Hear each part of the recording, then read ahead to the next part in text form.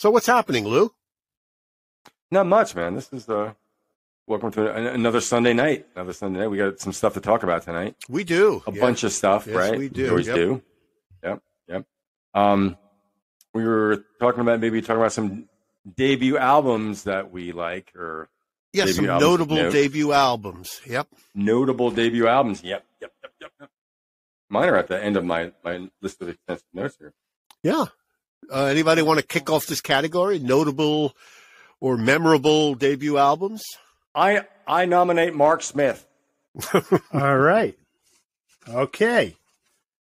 Now, my notable debut albums. My notable debut albums are ones I personally like, but if there's a couple that I'm not crazy about, but I'll just say they were big debut albums. So I'm going to go with my first will be, sorry guys, Zebra.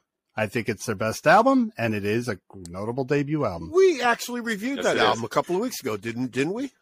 Yep. Yeah, we did. Yep. And it's a good record. It's a really good record. Yep. It's a fine record. Stands the test of time. Okay. So who's next? Up? Lou, you're up. I got one. Another record that we reviewed recently last week, and it's the debut album by the Dream Academy. Yeah. I think it took us all by surprise. Yes. Yeah. Great record. Absolutely did. Yes. Yeah. Much to our edification and delight.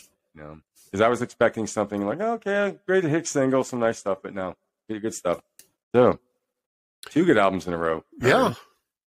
I think a great debut album is the Go-Go's, Beauty and the Beat. It's a great debut album. A lot of hit singles on there. It's a fun record. And I think Jack Calabrese would agree with me. I don't know about Scott McClain, but Jack agrees. Do you know the year that came out? Early 80s. 81, possibly. 81, something 82, like that. 81? Yeah. Okay. Peak MTV time. Yeah. Yep.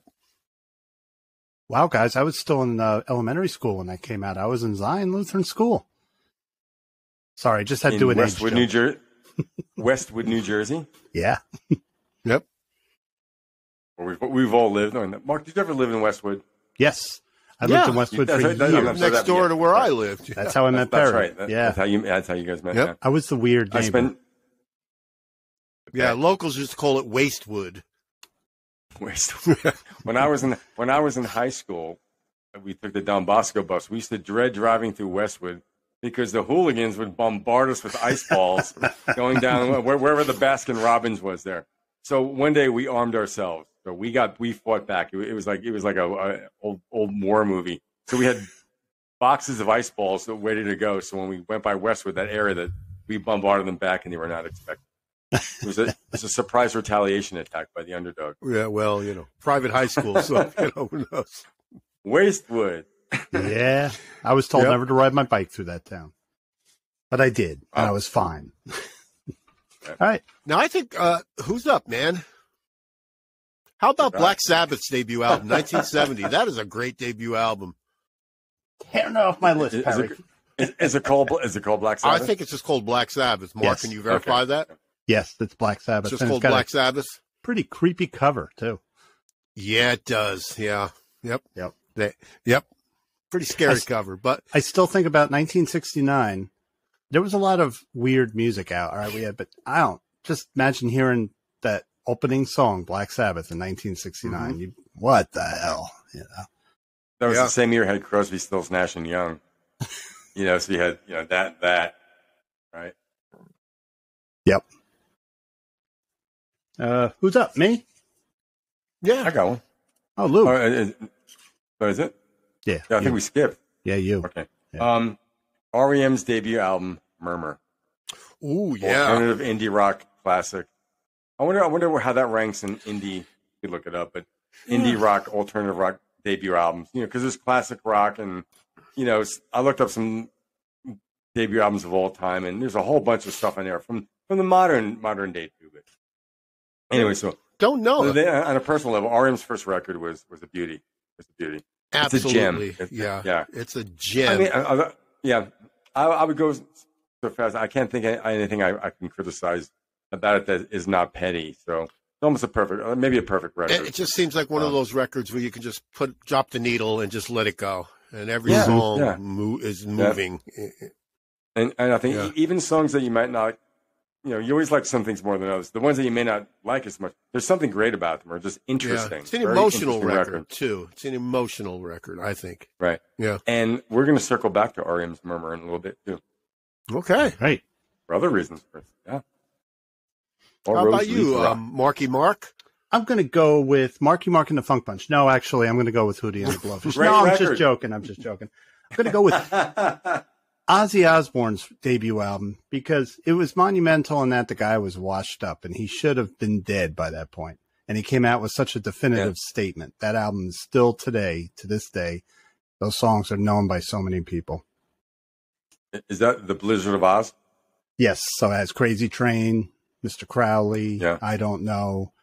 I like that in the second one. Does it have Goodbye to Romance on it? Yes. Yes. Okay. Now, the original is one of the shittiest sounding recordings of all time. I know. but it was recorded onto a Walkman, wasn't it? No.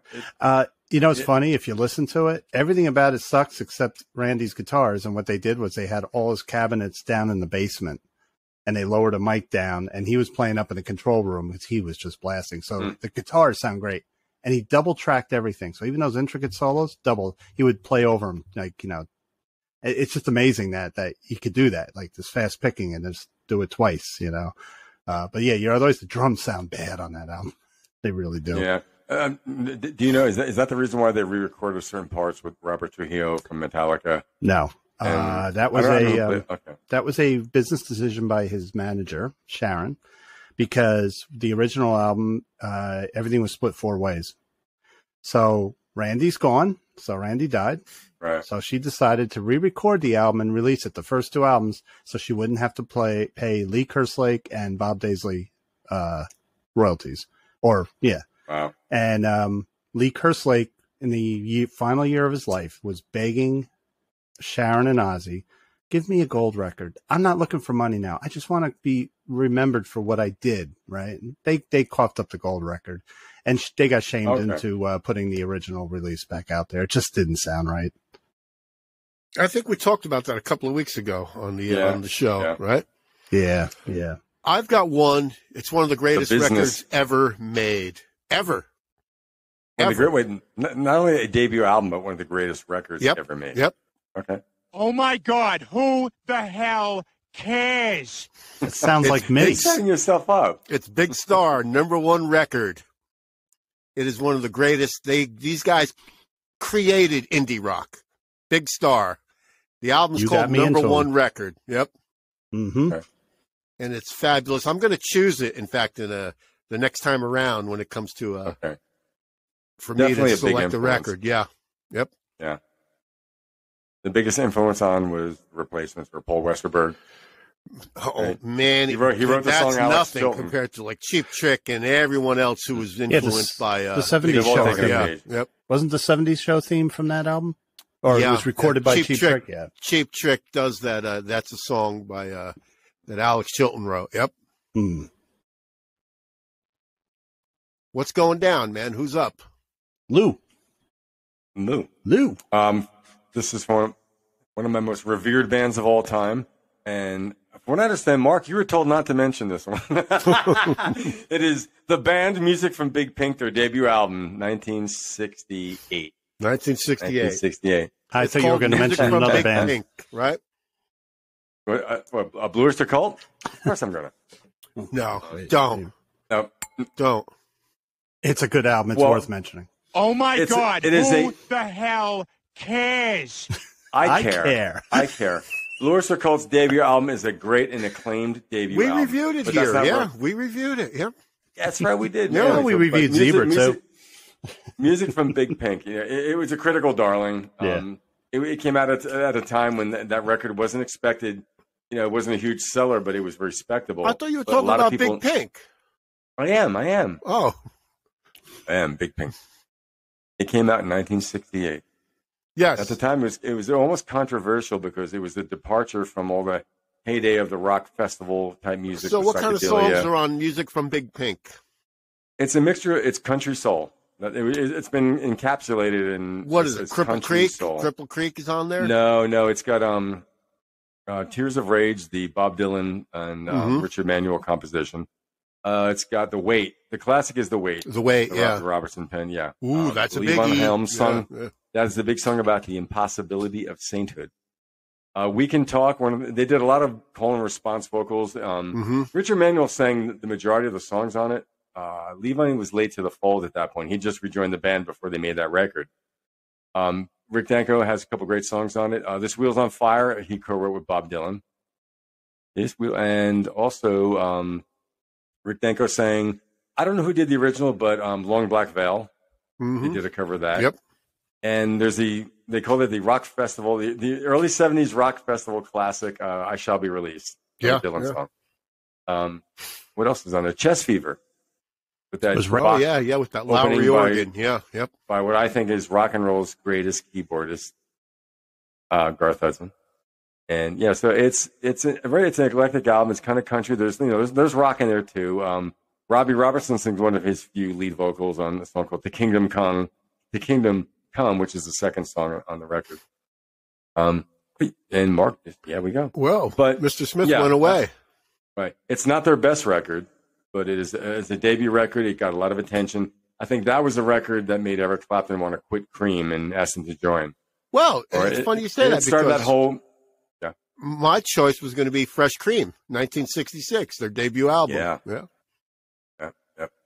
It's funny. As new as Cream were, by the time they were getting started, he wanted out anyway. Clapton just saw a different way. They were there in 66, 67, and 68. They were done. Yeah. Right.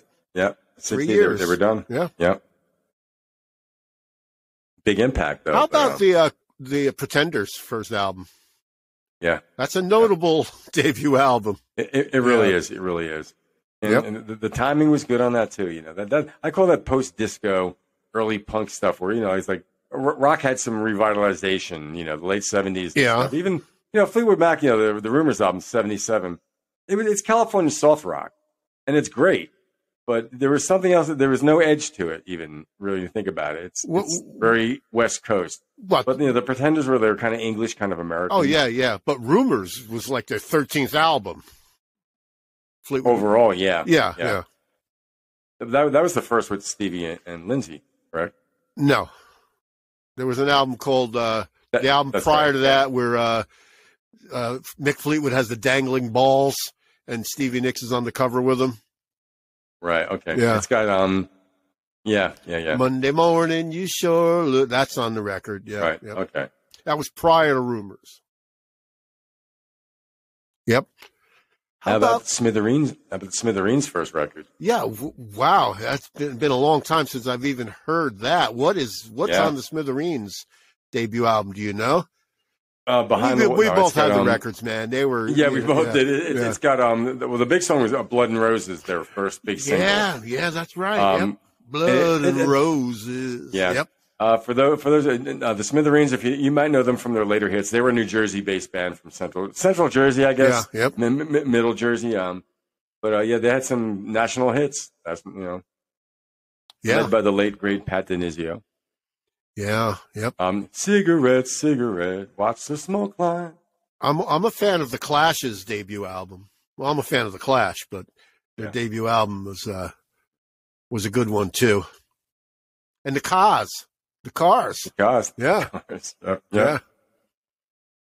Roy Thomas Baker's drum production aside, that was a big record. That had a lot of big hits though. That first Cars record. Yeah. Yeah. And of course, Elliot Easton is the guy.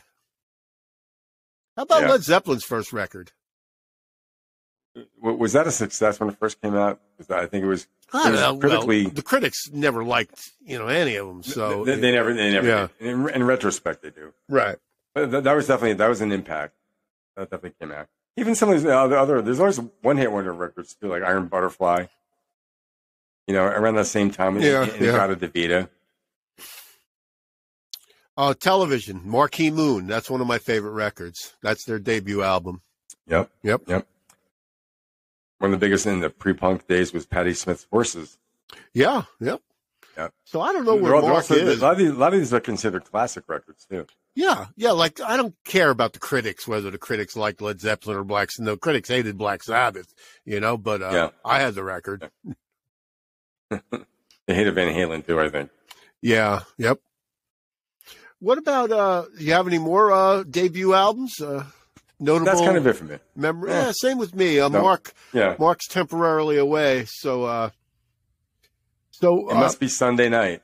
It must be Sunday night, yeah. When it's Sunday night, there is internet problem. Yeah. Do you know who was nominated for the rock and roll? No, who's good?